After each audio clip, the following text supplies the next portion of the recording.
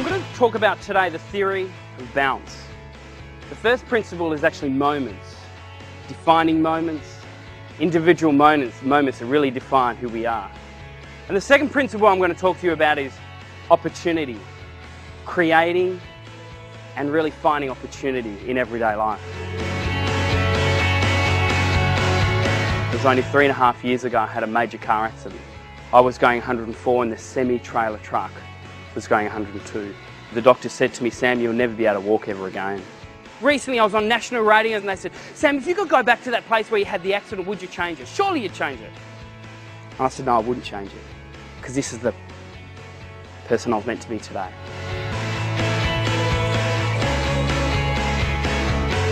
We all have these conditions in our life. My condition is a lot more physical, you can see it. But we all have these conditions. Whether or not they're relationships, they're financial, they're problems, they're issues, they're burdens. I don't know what goes on in your life. I don't know sometimes maybe the trauma that you might feel, the problems of the relationship issues that you know, but it's not about the condition, it's actually about our decision, it's our attitude towards that. You know, recently I was reading about different animals, different animal groups. You know how they have names, right? A group of bees is called a swarm, a group of cattle is called a herd, a group of vultures, you know what a group of vultures is called? A venue. A venue of vultures. A group of buzzards, get this, a group of buzzards is actually called a committee. But my favourite out of all the different group of animals, get this, is actually a group of rhinos. Now rhinos, they can run over 45 kilometres an hour, but they can only see 9 metres in front of them.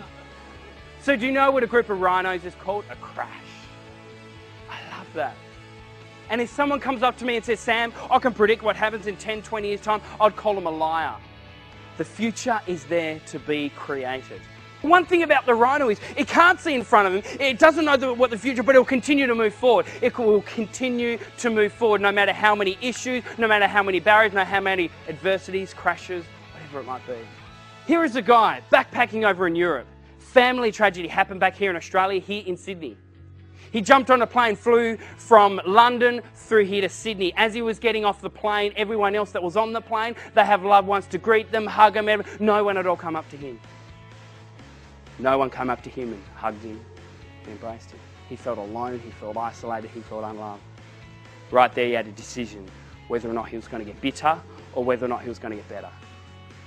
So what did he do? He went back to his apartment, he got a massive big piece of cardboard. On the piece of cardboard he wrote "free hugs" on it. He stood in the middle of them all. At first people were laughing at him, you know, and after a while people came up to him, hugged him and embraced him. Did you know that now that this Free Hugs campaign is in over 150 different countries? It has been viewed on YouTube over 80 million times. He's been on shows like Oprah Winfrey, David, all from this one moment in his life where he was walking off the plane and he decided not to get bitter, but to get better.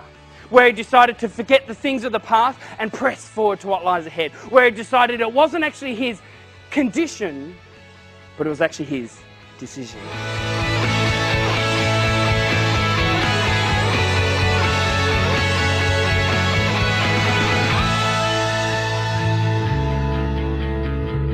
Talk about tenacity. I thought he was great. I loved what he had to say. I thought he was passionate. He moved me. I cried.